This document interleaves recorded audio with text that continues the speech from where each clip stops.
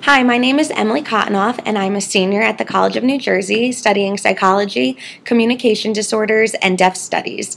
I'm here with ParentTube to discuss what you can do as a parent to aid in your child's speech development and if you should correct your child's speech. Children often have a variety of speech sound errors that they make when they are talking.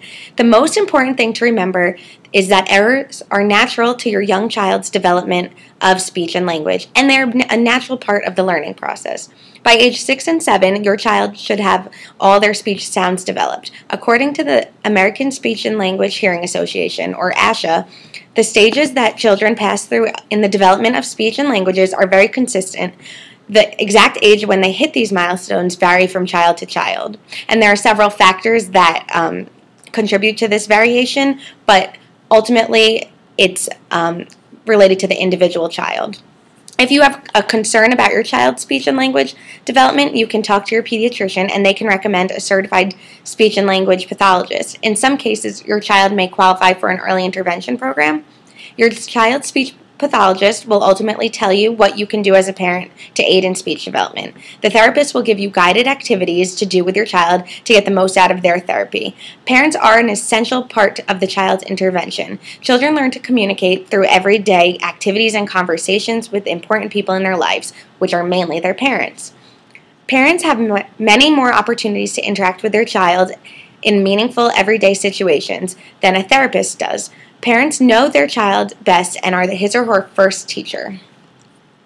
It is often difficult for parents to balance being your child's own speech therapist and being their parent.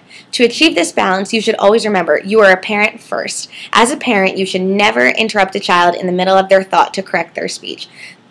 The late Dr. William Fowler, author of Talking from Infancy, feels that it is rarely advisable or necessary to correct a child's speech. A lot of errors are intrinsic to the learning process. Don't correct those things. Put everything into a positive support framework model instead. No one wants to be judged, least of all children.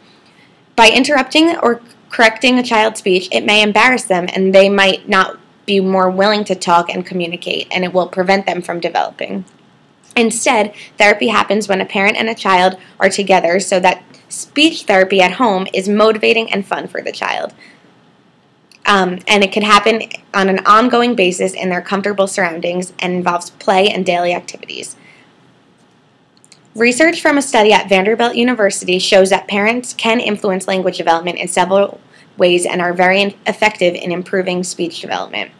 There are several techniques you can use, such as using child-directed speech, which is to talk about what the child is focused on or is interested on, using simplified melodic speech. If a child is focused on the doll, talk about that doll. As you and your child are pushing through the grocery store, talk about what's around them, talk about what they're looking at the time, and this is how they will pick up language and speak properly using your modeled speech sounds.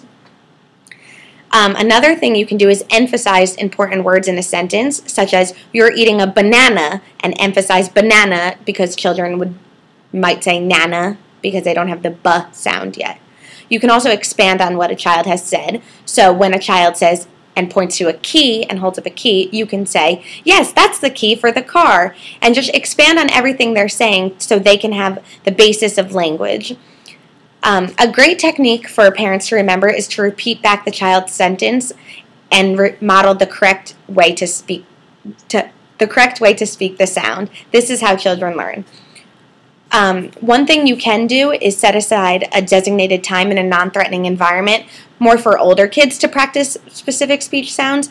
And there are activities you can do with your child that come from speech therapists. And there are also various resources on the internet right at your fingertips. There are worksheets you can download that have words and pictures with target sounds in the beginning of the word, the middle of the word, or the end of the word, depending on what your child needs to work on.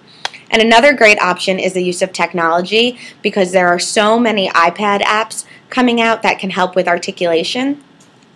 Ultimately, though, you should speak with a professional if you have concerns about your child's speech development, but these are some techniques that you can start with today.